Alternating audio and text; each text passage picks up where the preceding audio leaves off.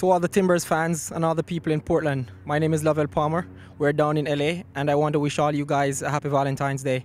Hope you're enjoying the day of love. Hi, I'm Eric Alexander. I want to wish all the Portland Timbers fans a happy Valentine's Day from Los Angeles. This is Rodney Wallace, wishing everyone a wonderful Valentine's Day. Mwah. Hi, I'm Gleeson. I'd like to wish all the Portland Timbers fans a happy Valentine's Day. Spread the love from here in LA.